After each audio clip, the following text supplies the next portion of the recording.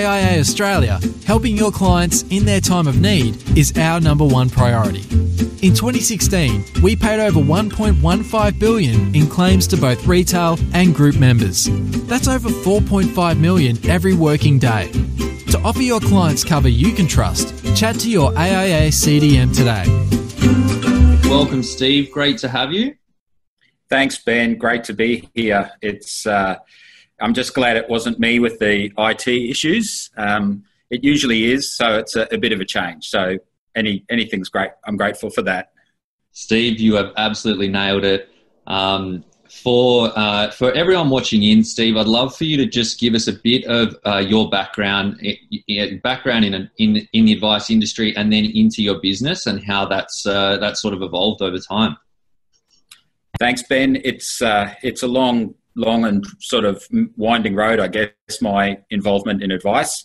My background is from the banking industry. So I left school and spent the first 9 years of my work life with Westpac in a variety of roles through branch banking, commercial banking, and, ultimately sort of getting really interested in becoming an advisor. It certainly didn't eventuate within Westpac at that stage for me. So I spent a couple more years out of Westpac doing some mortgage broking, and first entered our profession in 1995 when I became a branch advisor with Suncorp. So Suncorp had, in its infancy, first couple of years of branch advisors, so they were learning a lot. It was a good place to get a grounding. I moved through that advice network into sort of regional management and then project management with them until 2003 when, they were going through massive changes. The focus was coming off delivering client ongoing service as far as what I viewed that relationship should be. So I had an opportunity to leave the organisation favourably, and I did that, and more sales management, and then over to MLC as a practice development manager in 2005. There for 3 years, helping other advice businesses build, grow, segment, become more efficient, market their services, and recruit the right people. And then in 2007, I started talking to one of the principals within the group who was looking at exiting the business about what I needed to do more specifically to actually get back into client-facing advice. And I ended up buying that practice midway through 2008, have been here ever since. So that got me into where I'm at. So I was very glad to make that move. It's been a fantastic learning curve since being here. So, yeah. Awesome. And so what did the business look like when you bought it in 2008? It was typical, I guess, of a lot of practices at that time where principals had sort of seen some of the writing on the wall with regards to changing attitudes around fees, changing attitudes around client service. So at that point, there had been what were called at that time service agreements implemented with clients where a variety of services were put on the table for a remuneration that included some trailing commission on investments and superannuation. But at the same time, there was like a cocktail arrangement where there was an advisor service fee, percentage-based advisor service fee added so that you got to a point where the remuneration met the services that were being delivered. So that's sort of, we probably had about 350 clients at that stage at various levels of engagement, and obviously fortunate enough to buy a practice where there was a good level of efficiency already and a long-standing support person that had been working with the principal. So in that basis, there are a lot of well-formed processes. We just had too many clients, and that's really what I struck when I first got into this business. Yeah, so and I know that we were chatting about this the other day, and you told me that you did some, obviously after getting into the business, a lot of thinking about, you know, what you wanted the business to look like in the future, and then around 2009, 2010, you did a bit of a reposition. Can you tell us about that process? What drove you to get there? What the thinking was around that, and then what the results were? So I guess everyone on the call today might sort of remember the little thing that we had in 2007 called the GFC. Meeting the clients, coming through the GFC and ultimately exiting the GFC sort of in March of 2009 was really the best thing to frame my views about what I wanted to go forward with as a business. With such a broad range of people on board, you know, all contributing a certain amount of the revenue, I really had to have a really broad brush approach to try and keep communicating through the GFC and keep that revenue, which obviously is the lifeblood of a business where you've got expenses and you've got to pay the bank back. And because of my own personal circumstances, I borrowed money from the vendor of the business for the first 12 months to enable me just to be able to make the purchase. So that was all happening. So the renovation, I guess, if you like, happened after I'd had a bit of experience with the various, you know, client bases, and I got a bit of a better idea about the services that I wanted to deliver and what I wanted the business to look like. And it's a much reduced scale of reference in that I realised I could only really deliver top quality service to a much reduced client base. So within my licensee, there was an opportunity to sort of transfer the relationships of a number of those clients that through that 2-year period I found most difficult to engage with back to their license, back to the license. And they were there with it. They were there with a check, and they organised a buyer, and it was a really straightforward process. But what I was left with was a business where there was probably, I guess, about 140 active clients, but the clients that I felt that were ideal for where I wanted to go. And they were people that the most important criteria were people that were prepared to take advice, that relied sort of on our expertise, rather than the clients that would second guess why they have been recommended a certain thing and say, well, you know, I don't think I need to hold as much cash as you want to recommend for me. I would like everything to go into growth. So that's really what I wanted to sort of take forward with a much reduced number of clients, so I could sort of focus my efforts on bringing those people through and walking through their lives with them.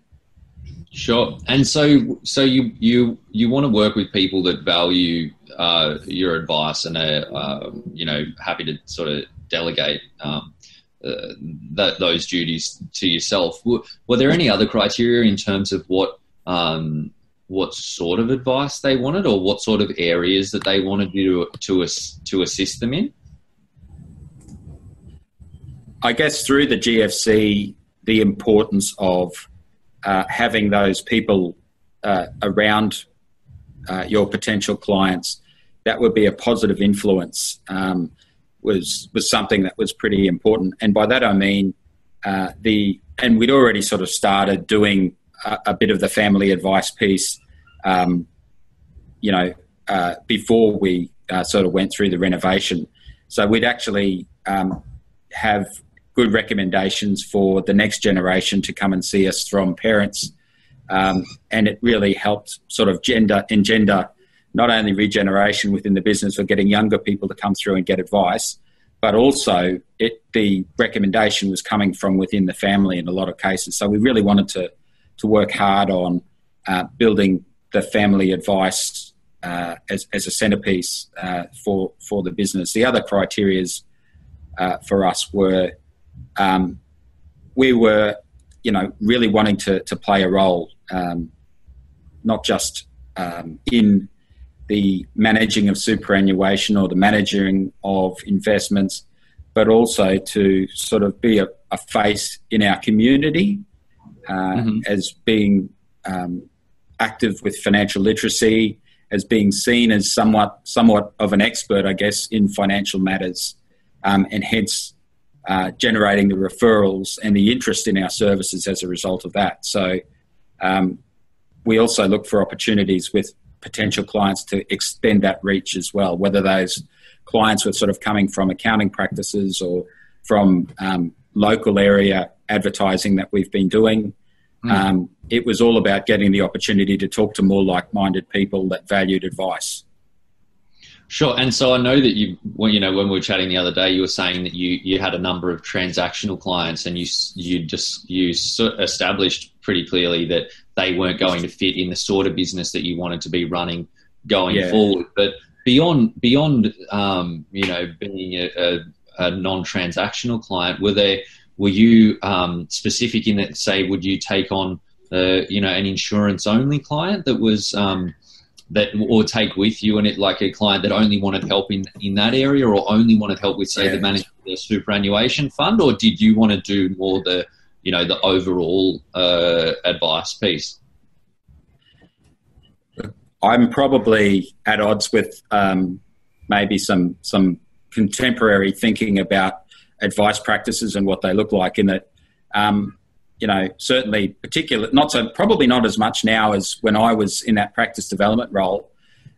There were potential advisors looking to do what we call cold start, so actually come in with no clients and build a business where you've got a client that has a particular advice need or advice needs, is going to pay you $5,000 a year plus. So you're going to have a client base of 40, 50, 60 people. And if you've got anyone that doesn't fit that mold, you send them away.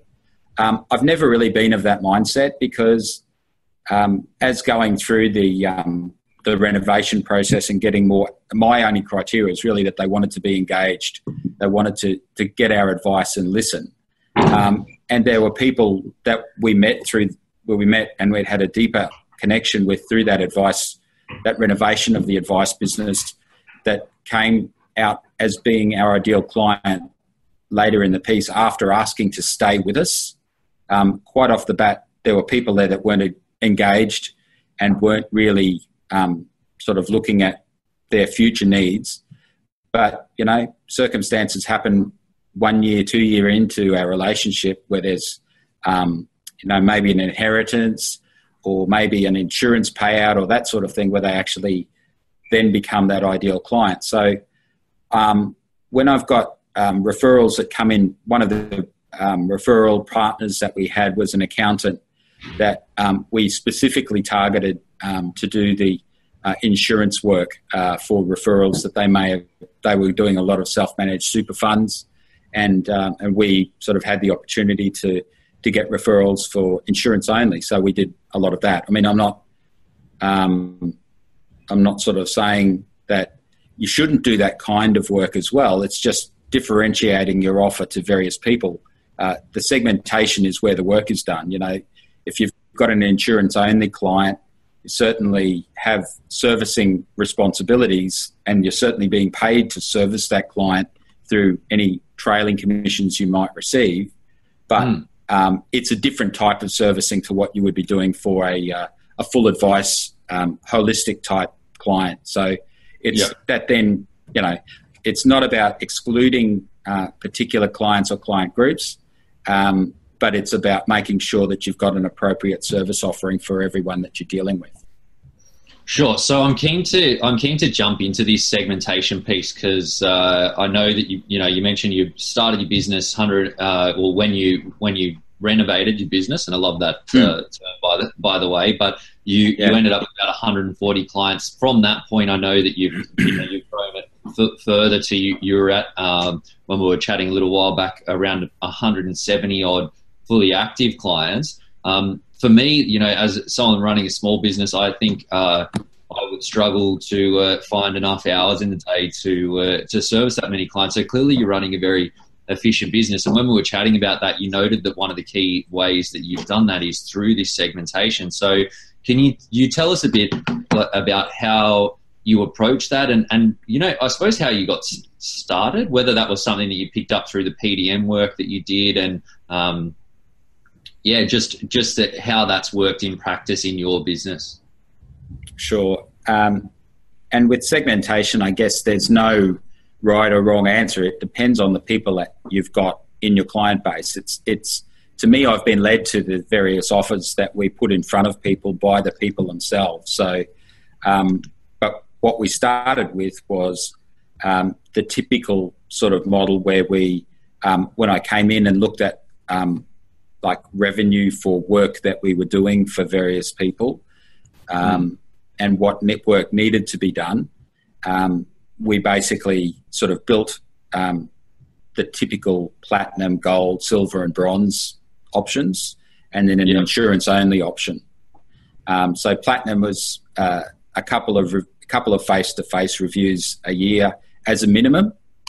But that said, a platinum is a movable feast, given the types of people that we actually have in that category. So it might be the face-to-face meetings that we arrange half yearly for one particular group. There's a couple of clients we have that are expats that have moved around the Middle East and America and for work. We will have a quarterly teleconference at a time of their choosing. So obviously it's an early morning or a late at night or whatever fits with their time zone. But that's a quarterly teleconference, and then when they come back to Australia to see family, then they usually are back once a year. We do a face-to-face meeting there. So platinum, we're probably if we're looking nowadays, we've probably got 165 of those clients that are really active. We probably have about 30 to 35 platinum clients where we would be delivering that service. The rest of them are a higher touch as well, in terms of making the phone calls, checking in to make sure they're okay, and generally just having a higher level of engagement. Within like there's gold as well, which is at least one face-to-face review that we will organise, plus mailing of reports, telephone check-ins, but probably not to the same extent. We have newsletter that comes out. We have client events where we will have people along. And, there's a group of people there that also have very different needs. Like we do have a Centrelink offer as well, where we become the correspondence nominees for a number of our elderly clients that are experiencing the hassle of having to go and line up to Centrelink to tell them about their new car or their renovations that they're planning to do, or the $10,000 they want to give to their daughter or son. So we actually, as correspondence nominees, can actually do a lot of that administration work via the Centrelink portal, and we can liaise if there's any questions from a Centrelink perspective to things that happen. So that's present, I guess, mainly in the gold clients. The work that we do with Centrelink is part of our offer, and it would elevate, potentially where we're sort of not doing as much work in the lower orders. So silver, we'd still do the face-to-face review, but we may not be Centrelink correspondence nominees. We may not have the same call pattern with those people as what we would have further up the chain. Yeah, Steve, sorry to jump in there. I was going to point out on your website how you've got all these contact points that you're talking about. You seem to have a really good consistency around that, and you talk about not like the majority of your clients have been touched within the last three months, and like the systems around that. How do you sort of make sure that happens? What works and helps? Because a lot of practices, I think, struggle to sort of maintain consistency around doing that. Yeah, look, I think what I would be recommending very highly is a very good CRM, and we're using Xplan because we can put the advice and the modelling and all of that in beside our CRM.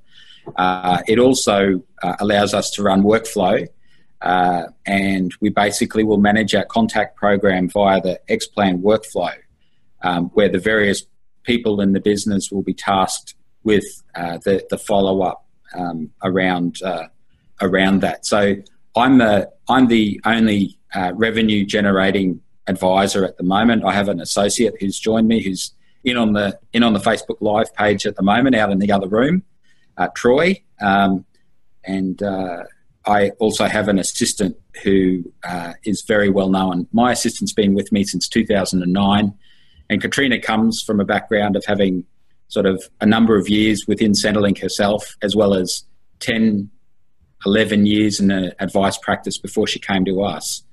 So I'm very fortunate in the staffing, but at the same time, it's very important to have the workflow threads driving that contact. I'm curious with those workflow threads. I guess a lot of people, there are options, and I know within Xplan that you can do automated when something gets to a certain point. Yep. Like an automated email or a text message even. How do you make a decision? Do you use the automation pieces, or is it all a task thing where one of the staff members will go and make that action? They'll send the email separately, or have you made use of the automation pieces when it gets to that stage? So as far as the automation goes, with Xplan, when the task comes up, we will get an email into our inbox, the person that is responsible for doing that task. And as far as the contact process goes, it's horses for courses. So, for example, our younger clients, it would be a check-in email or a text message or even a Skype call. For older clients, though, it would probably be picking up the phone and having a chat. So we've got a number of retirees, as I sort of mentioned. We've fortunate enough to have retained the mums and dads of the younger clients that we've brought on since I bought the business. So they're more attuned to sort of having a phone call. If there's a meeting that's needed, we'll bring them in and sort of have some morning tea or go to their place and have morning tea. But it's, as far as the automation goes, we get the email and then we will determine what the most appropriate sort of contact mechanism would be for those particular clients. Yeah, it's always seemed, as much as you can automate these things, I like what you're doing there in terms of the filter, because all the clients are different, and if you are sort of standardized thing, it's taking away that personal side of things, I guess. Yeah, and I think really one of the things that I wanted to do a few years back was just last year really, is just do a bit of a temperature check to see how our efforts in that regard were being sort of perceived out there. Again, fortunate enough to be offered through our licensee the ability to do a survey with core data on our client base, and essentially that allowed us to gather a lot of feedback as to how we were seen in the eyes of our clients. I know there are probably a few people on the call this afternoon that have actually gone through that process, and it really is an eye-opener as far as, where you sort of go, what you do with that data. I mean, it's sort of great statistics on the website here, like net promoter score and the engagement piece, and we brag about it a little bit. And I guess one of the things that we brought out was, I guess, it said, that whole discussion about us having contacted a certain number of percentage of our clients within 3 months. It was a high percentage of our client base. There was some argument that I guess we were sort of over-servicing, but we had the processes and systems in place to be able to deliver those touch points. And when I've subsequently spoken to our clients, because of the fact that we've been there and spoken to them face-to-face and always delivered on those meeting promises and obligations that we have under the servicing, when they get a newsletter from us, they see that as a touch point. When they get a phone call from us, they recognise that as a touch point. It's not so much just about the actual touch point. It's about doing enough so that your clients will actually recognise the particular contact as that touch point that you need to have. So, the survey is really useful. In terms of those touch points and, I guess, trying to get the most efficiency in your business around that, do you have Have you set up templated things that can make that easier? How do you, as I know you've got all these segments, have you tailored things to each of these segments that you'll do differently? Yeah, absolutely. Within Xplan also, we've been able to run templated emails and templated letter templates that attach to those tasks that we are putting out there. So if it's an email or even a text, the issue that we've had with, like, just a technical issue with Xplan is that we aren't consistently able to email out of Xplan. So people would be able to set up the email and have it sent automatically from the Xplan software. We've actually, to be sure that the email is actually getting there or the text message is being sent, we actually use a manual. We take it out and manually sort of send the email through Outlook. Or to some people, we have a problem with our Microsoft 365. I'm not sure if anyone else experiences the same problems, but we have difficulties emailing places like the AFA head office, as well as in Brisbane, it's a Catholic Education Office is another one where our emails bounce back. So we've actually got to know that and make a manual workaround in some cases. They put you in their spam bucket, Steve? Yeah, it's a Microsoft 365 thing. It's a DNS signature issue.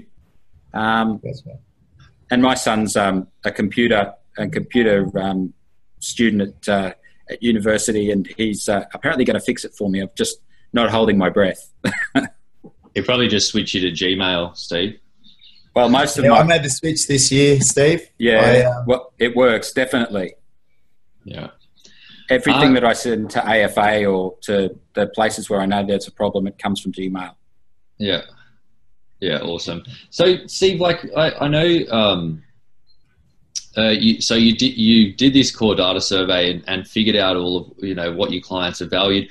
What changes, if any, did you make following the research that you did? And was there anything that really surprised you from the results that you saw? Yeah, I wasn't terribly surprised. I guess I was. I knew that we were sort of paranoid about making sure that we had those touch points, because in my experience with working with advice practices from that PDM land, and also even back as far as Suncorp, when you actually guide a client through the process, guide a client through tough times, say GFC is a classic example, that strength of that relationship is just absolutely gold. It makes a big difference. So when I got the core data survey, I knew that we could still continue to deliver the contact points that we'd become known for within that survey. So we, despite sort of saying we could free up some resources, I disagreed. We sort of had a business coach that said, you could probably free up a bit of resource because you don't need to be contacting your clients as much. And looking at my business, I felt that we could continue to do that. So we kept doing it. Some of the things that are starting to creep in now, and I guess it's particularly pertinent to my business, being licensed with a large institutional licensee. We started to have some comments around, you're going to get the house product, not necessarily from the older clients that have been around for a while, but certainly some of the new ones that we've gathered through those referrals from accountants, and advisor ratings is another place where we've got some referrals as well. So those are the sorts of things that sort of has forced me to have a look at just the way we engage people and what we actually stand for. I mean, I think an institutional licensee gives you a good backing and strength to stand behind you. I know I've got the approved product list to give them choice as to the product, give me choice as to what I recommend. But it's about articulating that a bit more with clients and being on the front foot with that, rather than having that come up as an objection at a point in the process. So that's one of the things. The other thing also that came out of the core data was the realisation, I guess, that while we're doing a good job with the numbers of people that we've been managing, we're at capacity in terms of there was no scope to do any more, and if we wanted to grow, I need to be seriously sort of moving towards getting more resources, and that's what we've done this year. Hi, yeah. Troy. Yeah, very good. I was going to say to the guys that are listening to us out there, there's some good resources on Steve's website. I think courtesy of the MLC backing out the back there, but some good educational material. If anyone's looking for anything, there's a variety of different things. They look pretty good, Steve. Do they work okay? What you use out there with the clients? Yeah, the newsletters are well regarded. Like in terms of the content, the newsletter content is there's a lot of MLC content, but there's also content that comes from a group called ClientCom, which is a small sort of IT business on the Central Coast that has a specialty in websites. And I don't think MLC are the only people that use ClientCom, but they can actually systemize things like budget updates and interest rate announcements and a whole range of different things. We only use a small part of what their offering is. But yeah, certainly a lot of those resources on my website will be around, the newsletters that we've put out there. It's a bit of a brochure site, but just with a little bit more in the brochure rather than the big automation into client portfolios and all of that sort of thing. I'd rather have the client come to talk to us about their portfolio rather than sort of going in and doing those sorts of things. So my focus really is on the information, and people can pick from it what they want to see. Well, Jackson, who's on he's put a question in on the Facebook Live there, and he's asking sort of what do these touch points look like? What are the agendas? And how are you, what do you cover off in these things? So a bit more nitty gritty in terms of what are you doing in these at these points in time? So really there's at our initial engagement with a client, we have a checklist of reasons why we will contact you. And also on the converse, if any of these particular circumstances occur, feel free to give us a call. So, on the give us a call side, there'll be places, just the usual things that you might expect to see, like birth of a child, birth of a grandchild, marriage, death in the family, aged care discussions, a whole range of different things that would jog a person to give us a call. But our touch points are around things such as the personal things like birthdays and anniversaries, work anniversaries as well as relationship anniversaries, kids' birthdays. It's not an exhaustive list because, as I said, our servicing is really all about the people that we've got in our client base. And when we will identify that there's a need to be in contact, we'll certainly be there. It could be a business touch point as well. It could be, for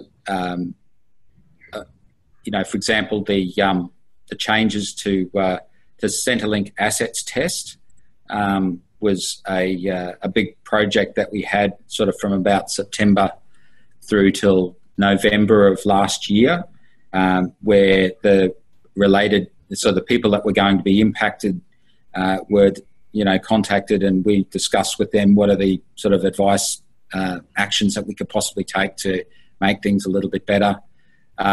Where there's a tax change with regards to like what we've just been through with people that were pursuing a transition to retirement strategy, where there is a change that would make that less desirable or non-effective for some clients, it was a reason to be in contact and start to review. So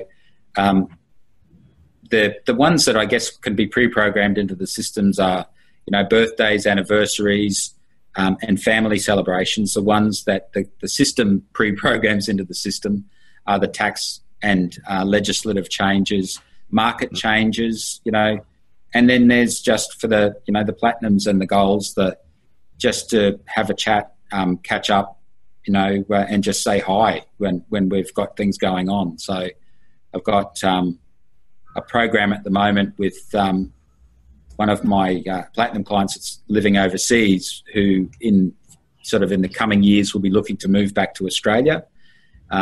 We've been a set of actions about different investment portfolio actions that we need to take, because they're coming from being a non-resident back to becoming a resident. So there's some implications for their investments and things that we need to do along the way. They own property in Australia as well as property overseas, and we need to be talking about that with them at certain times before they come back. So the client will write their own story in a lot of ways in that type of circumstance. But, we've got a lot of different types of stories out there.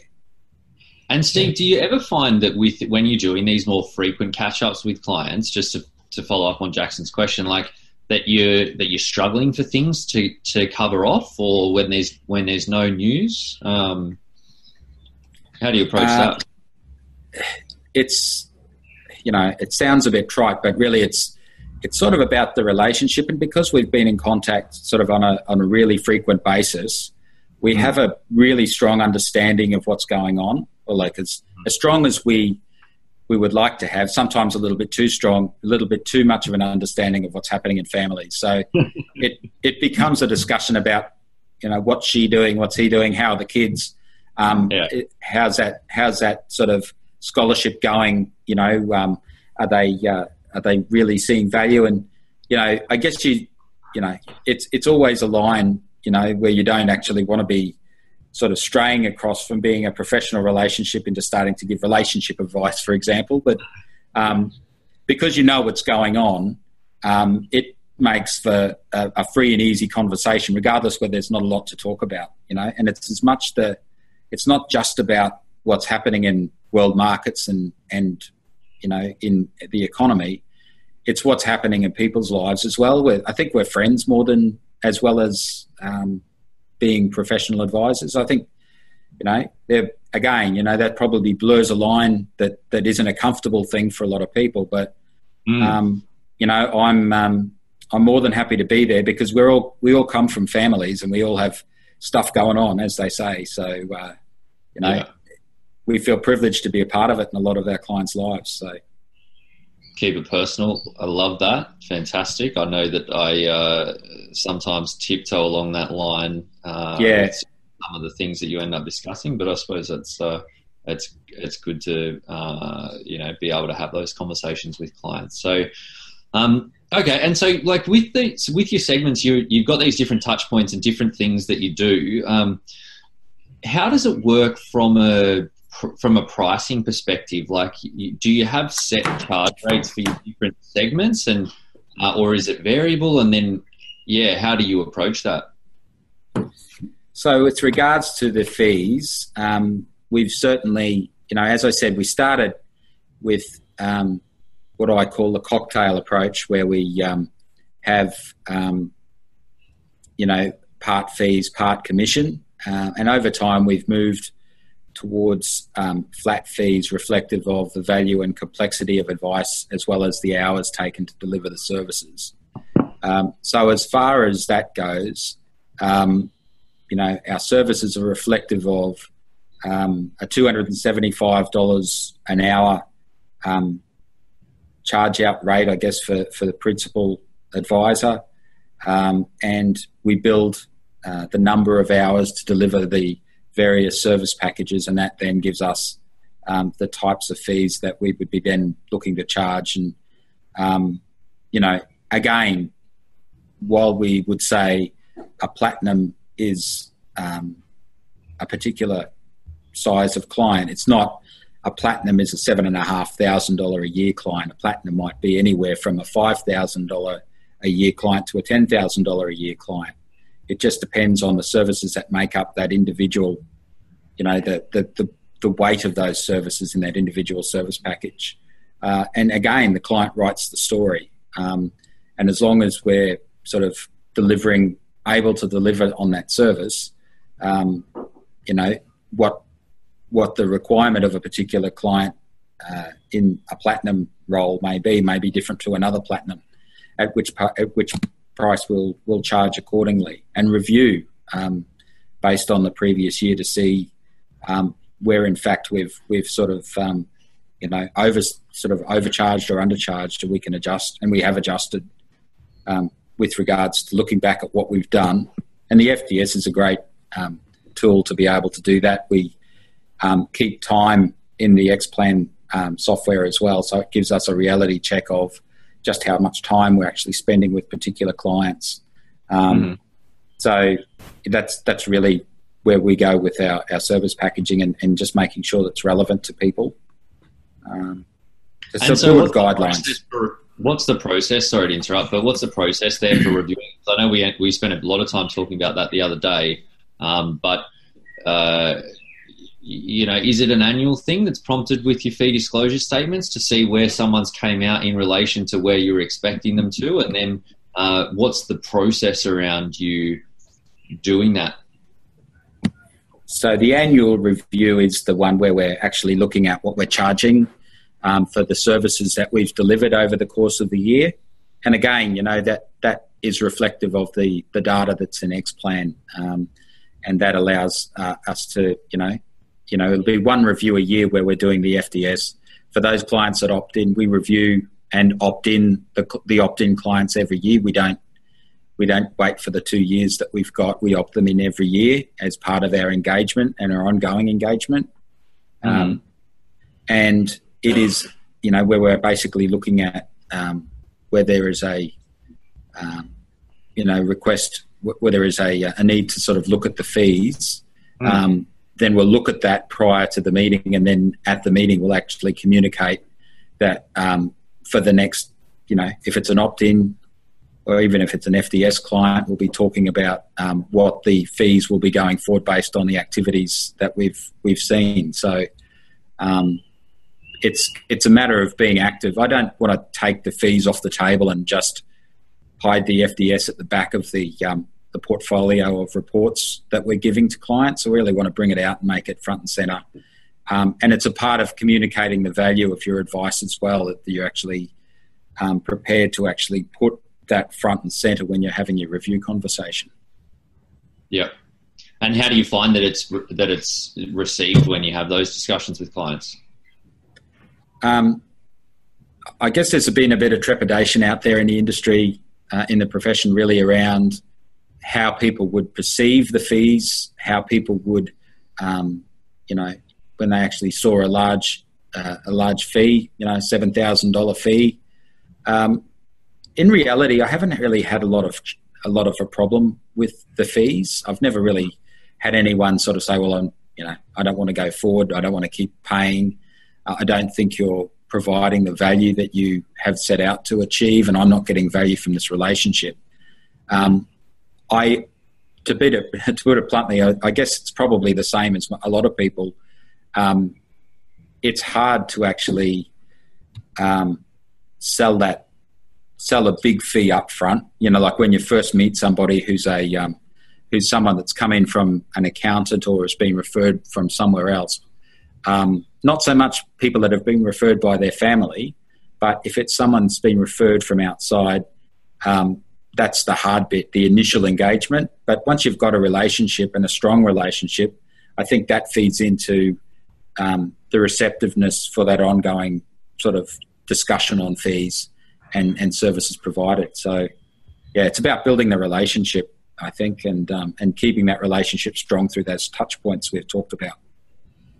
Fantastic. Relationship first, and everything flows from there.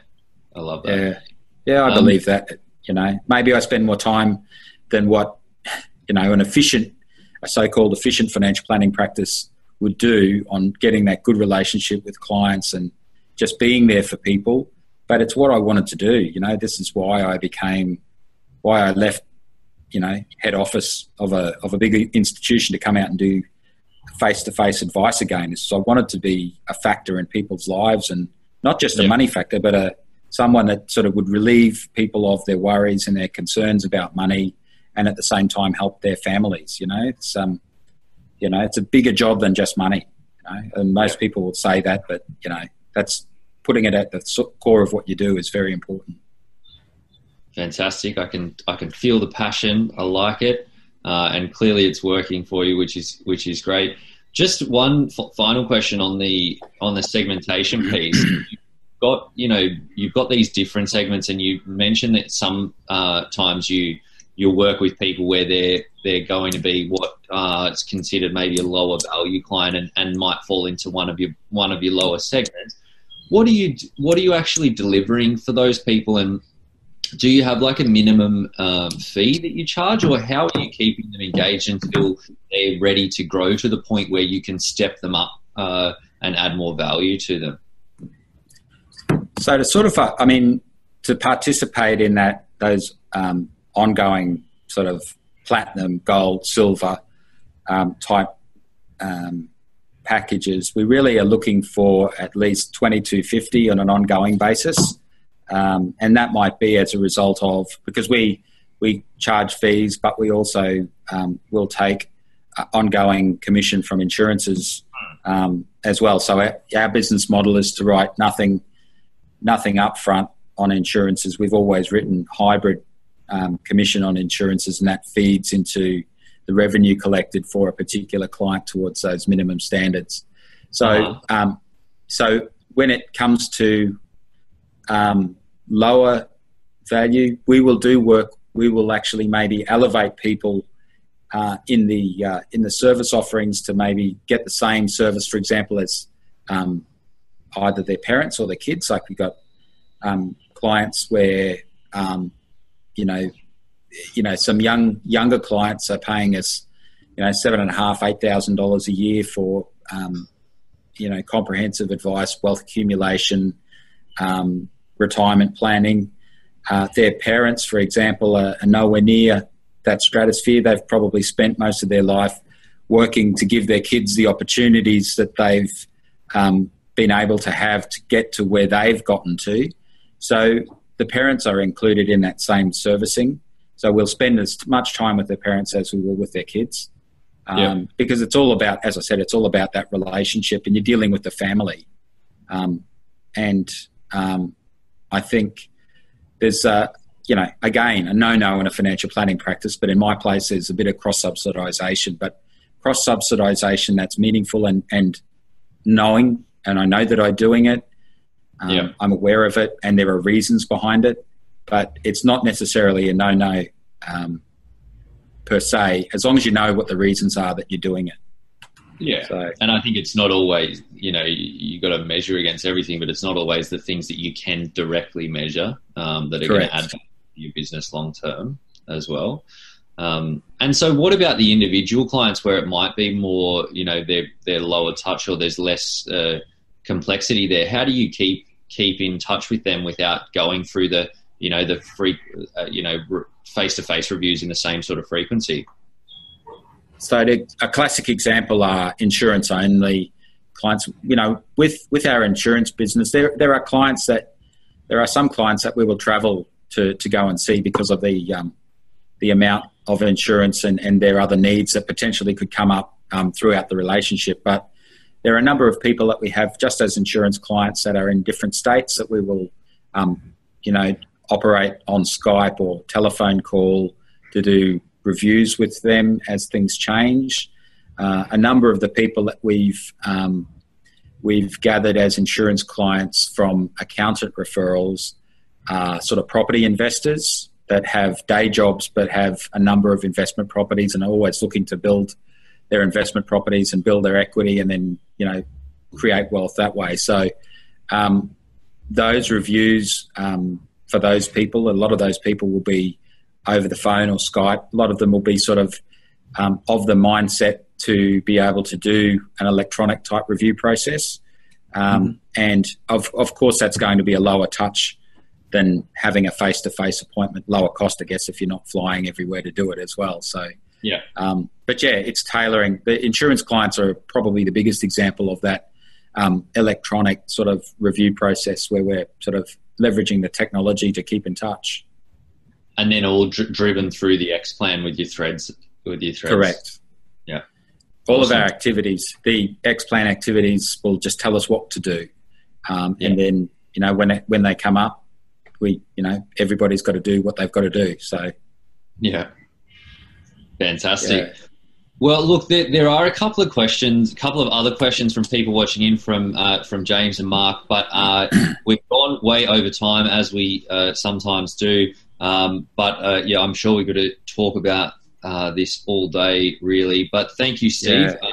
Great to hear, your thoughts and what supported your business. I think, relationships clearly a massive theme, and measuring everything and driving efficiencies, but not everything that's going to benefit you can be measured as well.